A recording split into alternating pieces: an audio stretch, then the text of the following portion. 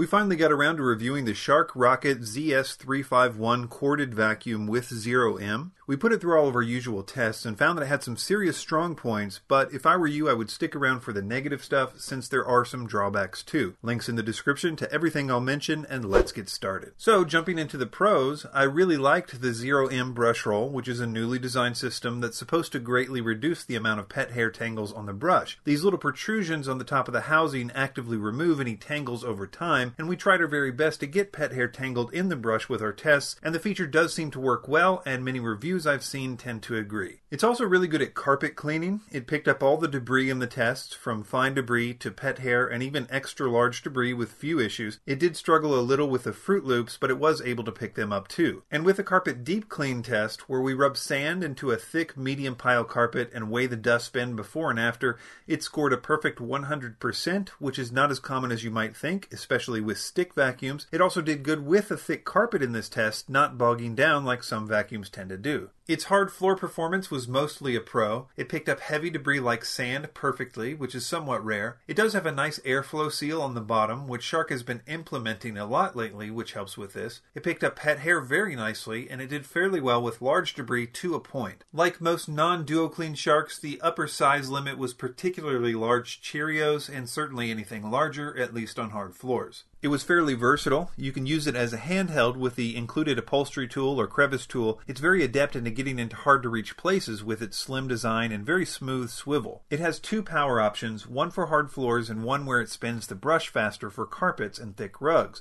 though the actual power output doesn't change when you change modes. We might as well talk about the power now, even though it's not necessarily a pro. We measured the airflow at both the base and at the cleaner head and found that it had 45 CFM and 40 CFM respectively, and its suction was measured at about 49 inches of water lift. Those airflow numbers are about on par with a high-end cordless vacuum like the Dyson V8 or the Shark Ion P50, though its suction is a bit lower than average in that case.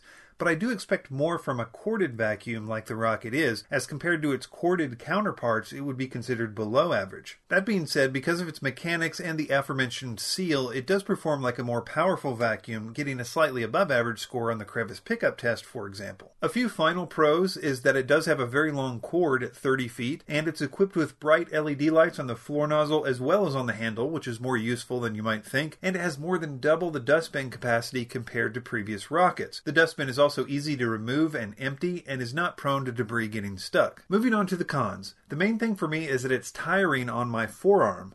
Don't get me wrong, it weighs about the same as the Dyson V8 or V10, which I consider to be light, but something about the weight distribution really wears my arm out, especially if I'm trying to vacuum the whole house. If you're wanting to buy this because you think it will be easier to use than a regular vacuum, you're probably going to be disappointed. In addition, it's awkward to store. It does have a feature where you kind of hook the handle to the floor nozzle for storage, but during a cleaning job, you'll be searching for a place to lay it down when you need to change outlets.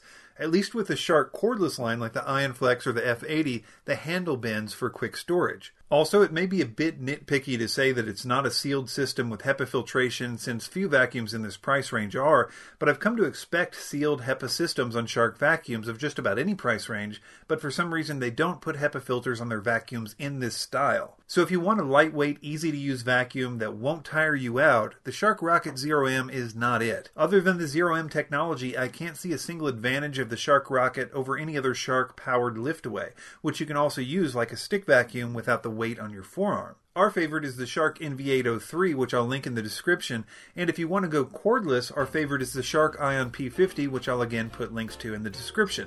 Consider a like or a subscription to Vacuum Wars if this video helped you out. New videos every Tuesday and Friday at 4 p.m. Eastern, and thanks for watching.